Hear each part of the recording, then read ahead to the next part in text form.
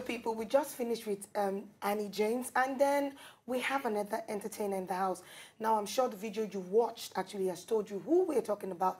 We're talking about no other person but DJ Jimmy. Good to have you. Nice to be here. Welcome, Jimmy Jatt. Well, thank you. I'm really excited to be here. We're excited to have you. I'm sitting with two beautiful ladies. Oh. Yeah. So reports have it that you actually started your career as a rapper. Yes. How is that? Not really. I was most like an aspiring artist. Okay. That never really got into it, you know. I started out as a rapper, yeah. And I made a lot of demo tapes at that time. None ever got anywhere. A lot of my lyrics eventually made some other rappers' album. Wow. You know, yeah. You want to tell us who? I mean, it would be, if you remember Junior and Pretty. Yeah. Yeah, and you remember that Monica album. Oh. There's some tracks on that album that my verses were on. Oh, nice. Yeah. Okay. Yeah. Okay. Okay, so what made you go into disc jockeying, actually? Love for music and influence. I started out as a rapper, like I said, and I was into breakdancing as well. You know, just generally hip-hop guy that just love all elements of hip-hop. So you started out rapping, and then you're breakdancing, and then eventually got to a point where between the guys that I do the rap stuff with and the guys that I breakdance with, everybody already know my stunts.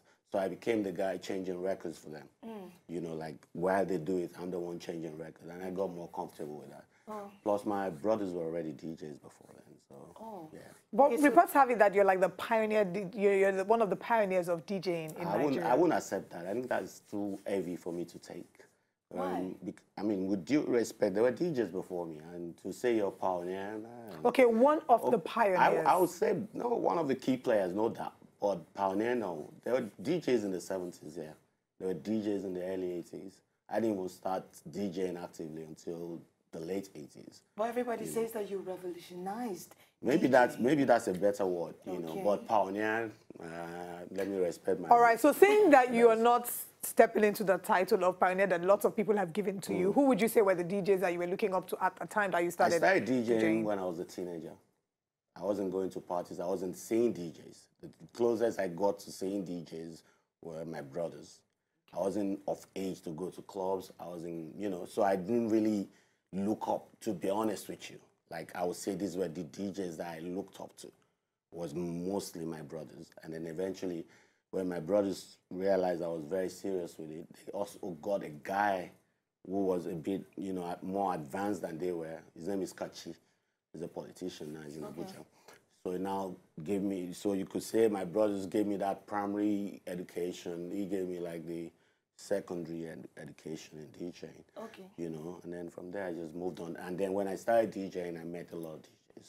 Okay. And then I started looking up to different people for different reasons. Oh. So I'm like, okay, then I know this DJ and he does this kind of thing, or I like that. Maybe I, you know, so I look up to, you know, such people. Who were some of these people? Grandmaster Lee, without a doubt, first up. There was Kolabaye as well. Some other ones I never met.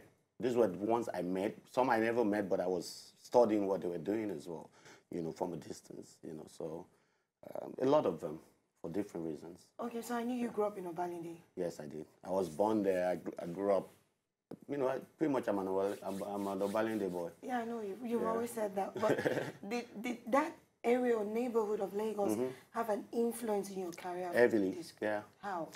First of all, in terms of even loving showbiz or just lifestyle of loving entertainment, it's the environment. You know, so Obalende is that place where there are parties all over the place. There are shops, music shops playing music. Even some people are not even in the music business, but they just put speakers out, play loud music. And then, like I said, I used to break dance. So sometimes I just dance on the street and people gather. You know, that's like a common, you know, scene in Obalende at the time. Some of my boys like that. So I was more popular for that even at the beginning. You know, like we close from school, we don't get home between, you know, the time you close and the time is, I mean, dinner time. Wow. You know what I mean? Yeah. All right, so let's look at your journey towards having your own shows, from Roadblock to Jimmy's Jump Off. How did you go through these processes? Okay, so I think Roadblock was the first thing that I started as a DJ in terms of let me create platform for all the people like myself that were frustrated out of music because there was no platform at that time to showcase what you could do, So I started doing that event when I had a little fame and popularity in my own neighborhood, So, we just block the road, put stages there, stage there, speakers and all that, and then get people with talent all over. And a lot of artists were discovered from there. Junior and Pretty were signed from there. Daddy Shoki came out of there. Wow. A lot of them, Rough, Rugged and Raw came out of there. Defo Clan came out of there. A lot of them came out of there. Some even, like El Cream, who eventually people got to know more from Nollywood. They all came off that platform because I was doing it every year. Daddy Fresh came out of there, So, and then that moved from being a street event to being a venue event, and we started doing water parks. So it was an annual water parks again, and then some more people came off that. People like LD did Dawn, Plantation Boys, a lot to people. Yeah, I remember. And then he moved on actually going to water parks. Yes. And actually, you did? Yes, as a kid. Real? My dad used to bring us there. Yeah. Yeah. Oh, okay. To watch acts and all of that. Yeah. I was swimming too. Yeah, and then that eventually developed into what probably we'll call Jimmy's Jump Off today. Pretty much still the same, not the same format, a more, advanced format, but it's the whole essence of creating platform and letting people leverage on it and move on. I guess we now see why you are a revolutionary in the industry. Oh, wow. That's a bigger word. Pioneer I wasn't going to take, but... Well, at least you can you would understand where that comes from. Because there are many people who would not write their entertainment stories without mentioning your name because they would say, oh, I started with DJ Jimmy Jatt. Now, let's look at the industry now, the industry of disc jockeying in Nigeria. I've seen that there's a crop of young people, coming into the industry. There's a lot of them coming now. Yeah. Would you say that the DJing industry, there's an overflow? Is it saturated? Is there still space for more? Do you know how many parties happening at night or on a weekend? I hear that about 5,000 parties on the average in Lagos. It's enough space for everyone. Aside the parties, the clubs. Okay. Aside the clubs, radio. Aside radio, tours, artists, so there are a whole lot of DJs needed. You understand what I'm saying? While I'm playing a party in the Korea or VI, some DJs traveling with an artist as a road DJ. Some DJs on the radio. You understand? Some of the DJs are in the nightclubs, and the nightclubs are all over the place, So, you need a whole lot of DJs, So I'm happy that right now parents or people, regard and respect that profession. When I got into it, you don't go home to tell your parents you want to be a DJ. When you went home to tell yours, what did they say? I'm from a very liberal home. I came out of a binding. My parents were music-loving people. From stories, my dad, when he was young, was the music man in the neighborhood, so he couldn't have stopped me. And then I was influenced by my brothers. So my case was a case of what my family made me. Okay. So now if you want to say, why are you a DJ, hold them responsible.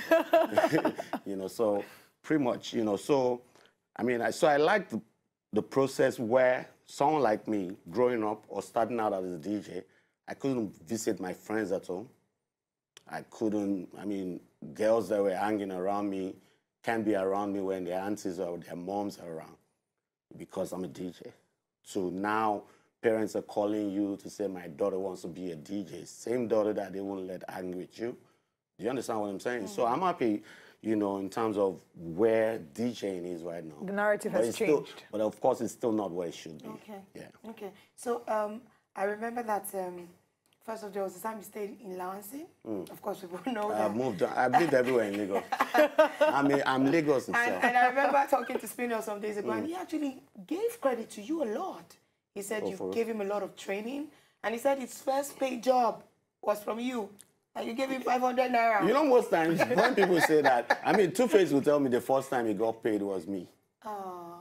And I don't have any means of knowing that because truth, I probably just feel like, oh, this guy needs to go home or he needs to get something. Or, you know, and they probably just needed to get on that stage, which is enough for them. But I still always feel like I've made some money from this. Let me, you know, let me just spread it around, you know. So a lot of people will tell you I paid them first. Meanwhile, I've always thought that they get paid for every other thing. So that means every other person before me was just ripping them off. Wow. Oh, just. Okay, if you could make some changes, you know, you mentioned earlier that the DJing industry is not where it's not where it used to be, but it's not where it should be. So if you could effect some changes, what would be some of the changes you'd like to see? The changes are already happening, you know, but it's a process, you know. I mean, it's the way people see the profession around here, not university, you know. So around here, the way people perceive the profession needs to get better, and it's getting better, you know, without a doubt. But still, you know, people are planning an event, you know, they think the venue, if the venue is 10 million, they pay. If the caterer says bring 5 million for food, they pay. If the MC says, you know, it's 2 million for the show, they pay. If the artist says for special appearance it is 5 million, they pay. When it's the DJ, then not me. Okay. I mean, most times when I speak, these things, I don't get those because I get, you know, I get what's right for me, you know. So, but I also know this problem exists with a lot of younger DJs, you know, where they say we really don't have a budget for that. But I mean, if it's just not just to come and play, that needs to change. I mean, it's a whole lot of investment to be a DJ. The equipment ain't cheap. The skills, you know, it takes time to acquire that. And equipment are in millions, and then you still continue to update music like every day. You understand what I'm saying? You know, and people, so you come to a party as an average DJ, your value in terms of what you're putting on ground is well over 10 million now. Wow. I mean, especially if you go as far as the sound and everything, microphones and all that, then it's well over that. And people are not ready to pay you well. I've heard rumors that in the industry there are cabals. Is this true? There's no cabal. I don't know of any. There's no cabal. Which cabal? Who and who is the cabal? I'm like, you know, let me tell you, okay, so I could tell you like, okay, maybe some people don't get along with some people, but it doesn't mean cabal. The fact that we're all lawyers doesn't mean all lawyers are friends. Do you understand what I'm saying? Okay. You know, you could be very close to her and then you guys work together a lot. It doesn't mean it's a cabal. It's just, these are my own people. You understand what I'm saying? But I don't think there's any cabal, you know. Yeah. Okay, I think also it's important that, you know, we get to know the DJ, the DJ Jimmy Jatt that is not DJing. So when you're not DJing, what are you doing for fun? I'm a complete introvert. I don't like going out. I don't want to be where people are. You know, I like to be by myself. If I wasn't a DJ, my life would be boring. No doubt. What would you be doing if you weren't a DJ? I don't know. Never had time to think of it. I've been DJing since I was 16. Okay. So and I wasn't, at 16, it wasn't like I even had it figured out. I just found myself DJing. Wow. So that's really all you know. Okay, so tell us about Jimmy, the family man. Okay, so I'm married. I've been married 22 years. This year will be 23 years. Yeah. You know, wow, so I'm that's a veteran amazing. in that, yeah. I think you're an authority in the marriage. I am. In the marriage industry. I am. In this day and age, that's something really commendable. I've been married 23 years to the same woman. You know, I have 2 kids. I'm happy you said the same woman. Yeah, I mean, this age and time, I think people marry 3 years and it looks like a lifetime. You know, so, you know, I'm proud to say that. Congratulations. So how do you cope with your marital life and family life and you being a public figure? Just being yourself and being true to yourself. I'm not a star in my house. Nobody knows Jimmy Jatt in my house. My wife calls me Jay and she pulls my head. Go away.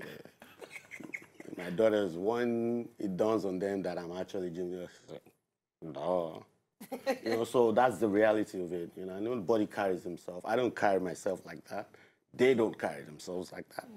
You know, we're real to each other. But I see a lot of homes where somebody gets to the house and still thinks, oh, you know, I'm a star now. That's a problem when you take that home. You know, so. Thank you so much for sharing your journey and your story with us. It's been a delight. 23 years married to the same woman with 2 children, has an amazing career going for him. We've joined DJ Jimmy Jatt on his journey, and it's been such a delight. Thank you for joining us today.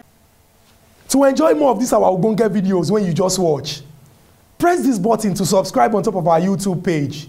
You go love her.